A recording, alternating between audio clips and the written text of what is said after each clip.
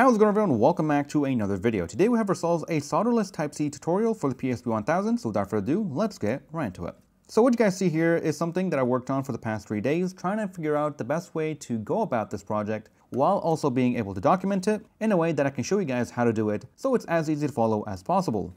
And many PSPs have been harmed in this video, so I hope you guys appreciate it. So yeah, 3 days, almost gave up on each day, but eventually got something that looks nice, easy to follow, doesn't use any solder, and most importantly, looks very clean. And no, this charging port is not for data, as if you want to do that, then you'll definitely need to do some soldering, but that will be for a different video. Now at this point you're probably wondering, how the heck am I going to do it solderless? And the answer to that is pre-soldered Type-C ports that you can get for $1 a pop on AliExpress. Yeah, it's a bit too expensive considering what you're getting, but not like you have an option if you don't want to solder. Or maybe you do, but that is something we'll explore for a future video. So with that said, let me give you a quick rundown of what happened in the past 3 days. So on day 1, I thought I could use the original housing of these pre-soldered Type-C ports and put it on the side. I thought, hey, the wires here are pretty thick, there's no way they're going to pass through here, so I thought to myself, it should be a pretty easy task. Which, in theory, it actually should be if you do remove the housing here, but we'll talk more about that at the end of the video. So I did a bunch of cutting, a bunch of trimming on this piece as well, to try to make it fit, which it did for the most part, but of course, it didn't look all that great, it wasn't sound, and in my opinion, it was too complicated for any beginner to do, as it requires a lot of trimming and butchering of your shell, which in my case, it doesn't meet the criteria of this video, as it was supposed to be beginner friendly and require minimum modification. Then I thought to myself the shell was already damaged, so let me try the bottom, and once again, it didn't work out too well. And by that time, it was the end of the day, and I went to sleep disappointed. And fast forward to day 2, this is where I thought I could be slick, where I went ahead and grabbed a spare Type-C port, and basically torched it.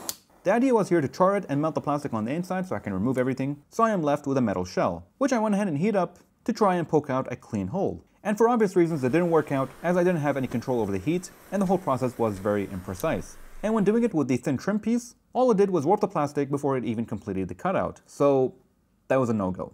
Then I thought, you know what, let's try something different. Let's see if I can actually punch out a hole. And that also didn't work out. First, I didn't have any protection on the underside, so it ended up scuffing the surface, and the surface that I was hammering on wasn't flat, and all that did was leave me with a messed up cutout. At that point I sat there and I was like, what am I doing with my life? And went to sleep. But finally at day 3, things took a turn for the best. Of course there were a few hiccups, but with all the experimentation that I've done in the previous few days, really helped me get a proper clean cutout that is perfectly centered and easy to follow in a tutorial form. So with that being said, without going through the entire process of day 3, here are the tools that I used. A pair of flush cutters, a very sharp X-Acto knife, a cheap small filing set, and finally a drill. You can use a manual one, or a cheap one they can get for around $6 on AliExpress. Links for everything will be in the description down below. So the first thing you want to do is, of course, take apart your PSP. I do have a video about it in the description down below if you guys are interested. And what you want to do is first remove the faceplate, remove the subframe, the UMD drive, and finally the board on the right that houses the power button and face buttons. And what you want to do here is remove this piece right here. And how I went about it was first to get a strong pair of snippers, create a gap right over here, break this part as it's pretty easy. Basically I grabbed it like so and kept moving it back and forth until it snapped cleanly. And basically this entire piece right here should be removed. And then I proceeded to clean it up while also filing down this plastic piece, which is what keeps your UMD from going too far. So you definitely don't want to snap it off, you just want to file it down so this area is completely flat. Once that's done, you can set the UMD drive to the side. Next thing you want to do is to go ahead and remove the shell around these pre-soldered Type-C ports. You just want to keep snipping at it, take your time with it, until it's completely freed. And take extra care around this area, as you don't want to snip the wires off. Next, you want to go ahead and remove the trim piece, grab your Type-C port, and some type of marker. And you want to focus on this little square right here. And it's the first one from the center, right where the bottom screw point is. Now what you want to do is grab your Type-C port, line it up in the center, and here's a little diagram. So that should give you a pretty good idea of what you need to do. You want to go ahead and mark that, and grab your little drill, and drill 3 small holes, starting with the center one. Once you're done drilling the 3 holes, you can grab your snip cutters, and safely cut the remains. It doesn't have to be perfect. Then you want to go ahead and grab your file, I'll actually use the flat edge one, and clean everything up.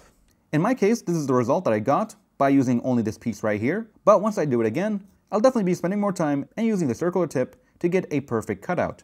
Right now it's pretty close, but it would have looked even better if I actually cared about how it looks when it comes to the edges. As at that point I was just experimenting, and I just wanted to make sure that this whole process was doable by a beginner. So yeah, basically keep going at it with these 2 tips, and as you're doing it, every now and then double check from the front. And I'm saying from the front as it is easier, and we definitely don't want to add any unnecessary stress on these 2 connections. At this stage, this cutout doesn't have to be perfect. It'll be optimal if you can have it fit snugly in there, so it can give the port more strength once we start gluing it. Once you're done with that, we can go ahead and move on to the trim piece. So you want to go ahead and put it back on, This time, we're going to flip it like so, and with a fine marker, draw the outline of your port, as we're going to be using it as a template to drill through.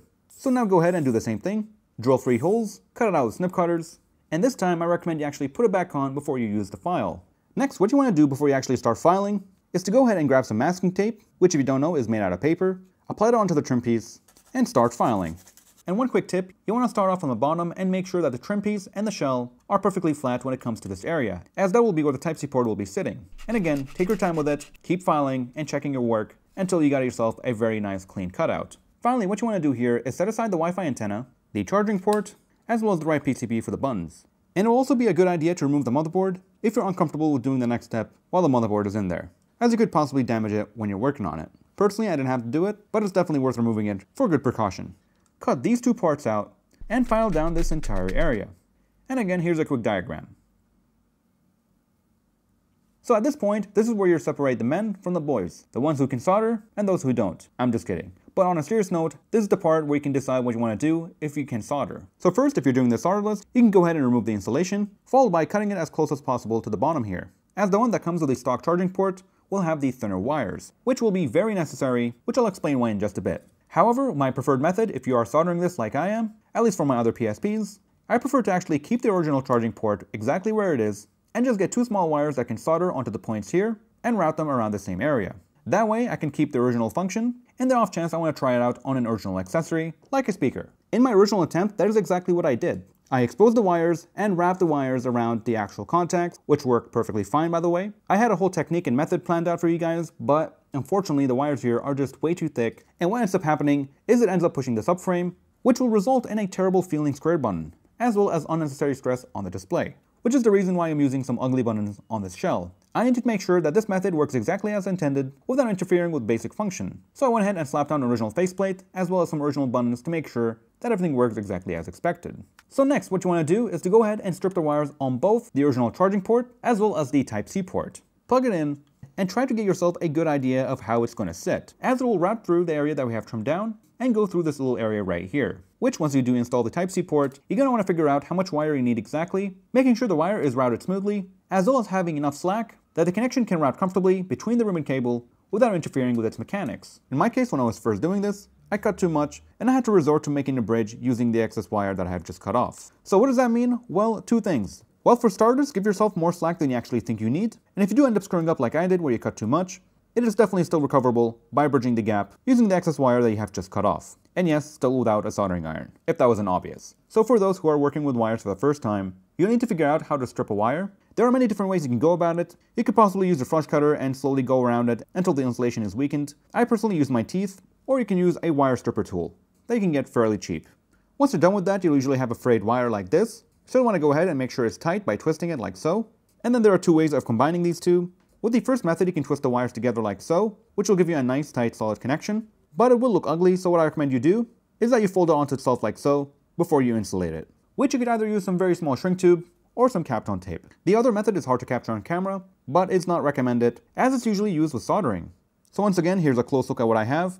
So these are the connections. I really don't recommend you end up with what I have here, as you can't forget that this wire will be sandwiched right between the ribbon cable and the UMD drive itself, which will want the least amount of material in this area to allow the UMD drive to move freely once you fully close it back up. And one last time, to make sure that you have a proper installation, there are two ways you can tell. One is that this little plastic pin piece can sit comfortably through the opening of the mid frame, ensuring that the frame is sitting properly without the wires here interfering with the UMD drive. Now of course, if you don't care about the UMD, you can just leave it as is. Otherwise, if you're looking to use it, make sure that the wires are hovering ever so slightly above it, so the actual sensor, when it's moving back and forth, has nothing interfering with it. And here's one last look on how I have everything routed. First you have the Wi-Fi cable, followed by the charging cable, and then you finish that off by overlaying the side PCB on top. And that is all there is to it. So now if we go ahead and test it out, you'll see that it's charging. Now if there's anything that you should know about is that this port is not a smart power delivery port, meaning it will only charge through a regular USB-A port, and is not compatible with PD charging ports.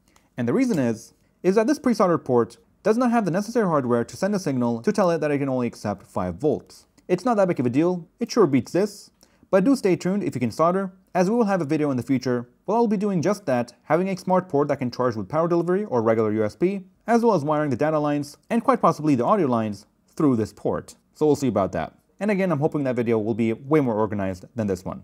as this video is kind of a challenge that I just put on myself to see if I can make a tutorial for those who don't have the option of solder. And in the end, thankfully, after a bunch of experimentation, not only I have a precise method on how to get a clean cutout, but also managed to get you guys a solder-free option. Which, who knows how long this will last, as if you cannot find these ports being sold online, then you might be out of luck. However, that being said, I do plan to have a tutorial that will teach you how to solder, as well as a video testing out and experimenting this tube of solder paste that comes with those IPS displays for the PSP 1000. I think there's a lot of potential here. I haven't seen any experimentation videos out there, so I'm definitely very interested to see how strong the connections can be, and if it's actually a viable option to use for those who don't want to touch a soldering iron. And that is pretty much it for this video, so hope you guys have enjoyed it and learned something new. As always, if you need any help, I'll be in the comments as well as in Discord. And if you're done watching this and you want to add something else to your cart, maybe watch this video about a solderless method for sound reactive LEDs for all PSP models, which you can find right over here.